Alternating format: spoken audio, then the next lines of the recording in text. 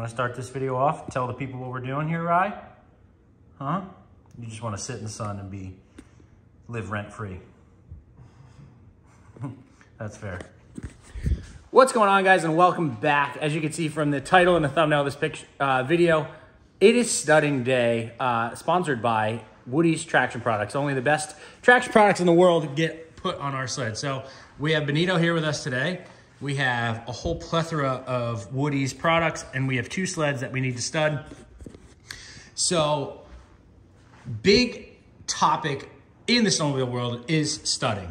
And I get questions all the time about stud length and what should I use and what's the best pattern and X, Y, Z. And it really boils down to what are you going to be doing? What is your goal for your sled? So luckily here today, we have my sled that we're gonna be studding, and we have Nito's sled that we're gonna be studying. I have clearly been riding for forever. I race professionally. Nito is a beginner, and that's actually very good. It's very good that we have this separation because we're gonna talk about something, and not to mention that both sleds have a 1.325 Cobra track on them, which is the big topic of conversation. It's a very popular track throughout the Woody's or the Polaris lineup. So if you go on Woody's website, they have Woody's hookup traction. You can literally put in your year, make, model, what size track, everything like that, and it will tell you or recommend kind of carbides or amount of studs, et cetera, et cetera. So a lot of times when people go on and they put their Cobra track in there, it comes up that you then 1.325 stud, which people are like, well, that's the size, that's the length of the actual lug on the track. So it turns out, and this little pamphlet from Woody's tells you all about it, but the 1.352 track is actually a 1.25. The only thing that makes it a 1.3 are these little nipples on the top of the lugs. Okay, but the majority of the track, like these entire lug, is just a 1 1/4. So that's why they recommend a 1.325.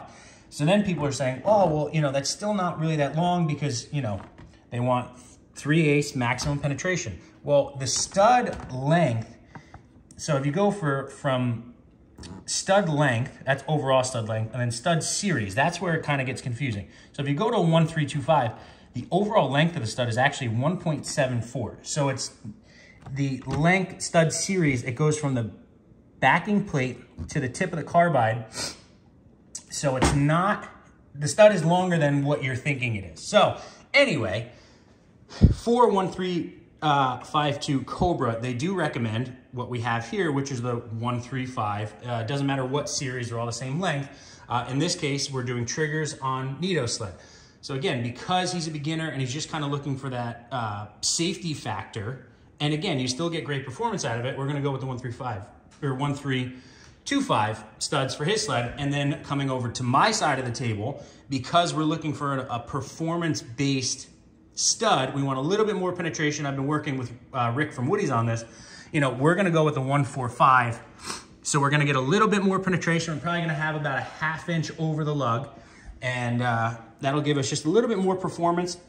But that is Woody's recommendation. I know I'm gonna get a lot of grief on that. People are gonna say, oh, you could go longer. This is what Woody's recommends, and that's what we are going with. So the other thing that you could do if you had any questions, you could call their tech line. You could call, someone will answer, or you have 24-hour email assurance. You could also get one of these pamphlets, which are really good. It's hard to open with one hand. Nito's gonna help me. Goes over all the different studs, all the different carbides. It's pretty great. So that being said, Woody's recommends a 1.325 stud for a 1.352 Cobra. But for the performance people, the guys that are gonna be racing, drag racing, you know, and want that extra penetration, we're going 1.45s. So with that being said, and again, this is all preference, they also have, you know, your stud template. So this is a 2/8 pitch template, 2-ply, because that's what both of these sleds are. Polaris tracks are 2-ply tracks, and these sleds just happen to be 2/8. If you have an XCR, it's a 2.52 pitch. So you kind of go through, you figure out, you know, which one you're gonna do.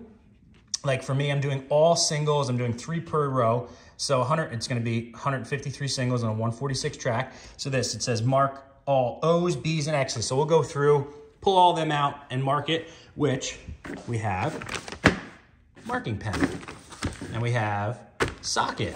And we have track driller.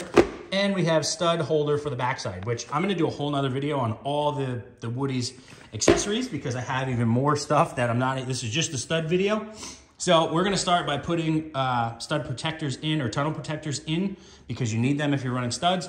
So we're gonna go ahead and put them in, at least NITRO sled. I am gonna be pulling the rear suspension on mine, so I don't think I'm gonna worry about them right now. I will not run it without tunnel protection. We're just kind of trying to get through. So we're gonna throw them in his. We gotta take his flap off so we can stud, and then we're gonna start marking and drilling, and we'll kind of pick you guys up and show you what we're going on. Okay, we have NITRO's tunnel protectors in. I did a video, which I'll post here, about how to put these in, but they are all in, so we're gonna get this back up on its own 2 feet and start marking tracks. That's where the fun starts. Right, Rye? She wants to be involved all the time. Yeah, chicken. And we are getting ready to mark. So again, I'm doing on my Assault Boost 3 per window, 3 per lug, whatever you want to call it, which ends up being 153 singles. Some guys do double singles. Rick from Woody's, again, we're kind of been working together the last bunch of years, and he would like me to run 3 singles. He thinks that's kind of the best all-around performance for kind of what we're doing. And again, they do recommend at least 3 studs per row for a boost. Short track stuff, or naturally aspirated stuff, I should say, 2 per lug or 2 per row is kind of what they want. I know, again, guys are gonna disagree with that, but that is what Woody's recommends, so that is what we're going for. So we open up all O's, B's, and X's, and we're gonna go through and mark all of these. And again, obviously, some of the letters are gonna correspond with other ones, but mark all O's, B's, and X's. So that's what we went with. So we're gonna mark it and then start drilling. What you doing? Oh, you know, just marking. For my studs. Who, me? Nothing. Just hanging around. So I'm all marked up. I started drilling and placing studs in while NITRO went and marked all his. He was all O's and B's, so we already popped them out. I think we explained that earlier, but I can't remember. So he just went O's, B's, O's, B's. So he's all marked. We have 1 drill and 2 batteries. So it's gonna be pretty interesting to see how long it makes it. This Milwaukee drill has done, I couldn't even tell you how many of these tracks. A lot of guys use electric ones, but I'm a battery guy. So we're just gonna keep chugging along here. Like I said, and if you guys didn't know how to do the math, and like I said, in the pamphlet, it explains, or on the template, it explains how many, but like if you came in here, track length, depending on what pitch it is, and then how many studs, and then it gives you that. But if you didn't know how to do this, if you had just say 146-inch track, like my Assault is, and it's a 286, you do 146 divided by 2.86, that'll give you how many windows, and then you just multiply by how many studs you want in each row. So I went white backers this year, and NITRO, to finish off his black and orange, he went orange, which should look really good. So we're gonna get a couple of them in and then show you guys what they look like. And just like that, we have studs in. 6 of 96 and 9 of 153, but we just wanted to see the color. I really like that orange. That orange that Woody's provides is a dead ringer, obviously, for the Polaris orange. And the white, obviously, is just white. Now, there are way different, you know, there's many different backers that they make. They make square ones, round ones. Round is probably most possible. They make double diggers too, you know, double backers. They make different studs and backers for single ply. They're a little bit bigger. Obviously, single ply is not as strong, but pretty much the round ones are really aesthetically pleasing, and they come in a bunch of different colors. The black or the square ones are also come in colors. And once we get these tightened in, I'm going to talk to you guys about what torque spec it is, and then when to retorque and recheck it, because that is something that is a hot topic, and guys are like, oh, I threw a stud, or this stud came loose, you know, what do I do, or how can I fix this, et cetera, et cetera. So we're gonna touch on all that here in a little bit. We're just gonna kind of put our phones down and just get to drilling. We're gonna hand the drill back and forth and see how long it lasts. So, but coming along, big shout out to Woody Studs as always. Nito's on rubber ball control, because if not, the dog will eat them all. We're getting close. Obviously there, and studs are right there, so I'm probably 3/4 of the way. Let's see where Nito is here. Probably give or take pretty close. Then we'll go through and tighten them all, but with one drill and whatnot, we just been sharing, moving along. You learning, Nito? I'm learning. I'm looking a couple of bags won't help. Yeah, got some liquid encouragement going on. Help us with the monotony. Scratch lines, scratch lines. Scratchies. Shoo, Billy.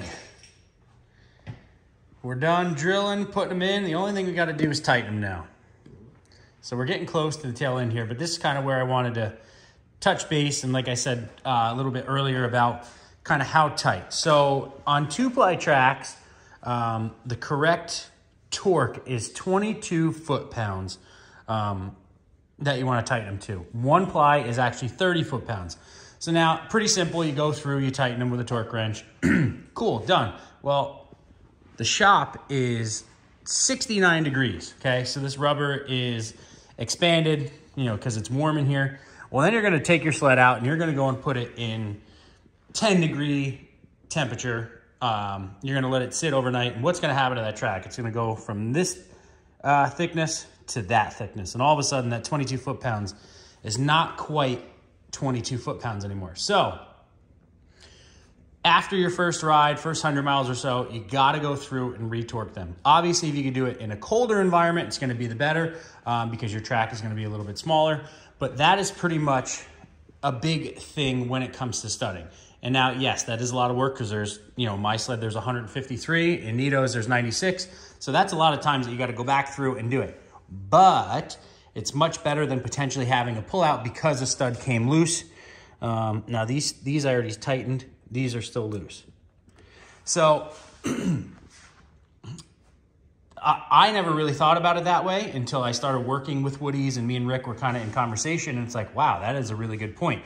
You know, it's just like air pressure, anything. Anything that is cold, it's going to shrink. So yes, guys, you got to go back through. You have to retorque them because it's just, you know, it's physics. I don't even know if that's physics, but track's going to shrink up, and it's going to shrink. So again, I'm running the 145s, so we got about a 1/2 inch penetration. I don't have anything flat. Once I tighten them all through, I'll show you guys a little bit better. And then on Nito's, we have the 135s on a 135 track. Again, it's only 1.25 inch track. It's not actually a 135. So we're gonna go through, we're gonna tighten them for the first time of a couple times and try and wrap this stud job up. A couple days later, we never finished the video out that night, but we are all tied up. We're all done. Nito's sled and my sled are done. They look fantastic. Just such awesome products from Woodies. I really cannot thank them enough for all the support that they give me and Bruce and you know, the channel in general. From studs to all their accessories, which again, we're gonna do another whole video on. I mean, all the way down to like a paint pen. It's just crazy. We got some signage, the big sign up there. We got to hang this one up somewhere, but pretty awesome. So kind of takeaways from this video. 135 Cobra tracks are really a 125. So when you go and you see on Woodies, if you talk to the tech line, or if you go on their hookup guide, which I told you is online, it's going to tell you 1325, and that is because the track is actually not that big. So actually what we're going to do is I'm going to try and show you, and again, it's hard with one hand here. So you can see the penetration that you're actually getting on the 1325 studs. I'll come over to mine, which are the 145s. You can see some more penetration. So again, 145s, if you're kind of like a performance-oriented shop or rider, or you want to go and drag race your buddies and whatnot, 145 is what Woodies is recommending, which again is what I'm running. Just gives you a little bit more penetration than the 1325s. Aside from that, re-torque your studs after you get them out into the cold. Again, 2 plies are 22 foot-pounds. 1 ply is a 30 foot-pounds. So that's really it, guys. You know, it's not crazy rocket science here. Make sure your stuff's tight and torqued down. Make sure that you got the right stud for the right track. And that's really it. But I seriously cannot thank Woody's enough for everything that they do. I know I said that a bunch of times in this video, but they've just been above and beyond since we started the channel, and they're just continuing to support and help us out every which way possible. So that is going to do it for this video. We will have another video of all the accessories that Woody's has that they offer. But for right now, we're all studded. We're getting close to getting some snow that we could be potentially riding here in the next few weeks. So we'll see. But either way, make sure to like, make sure to subscribe, and we'll see you guys in the next one.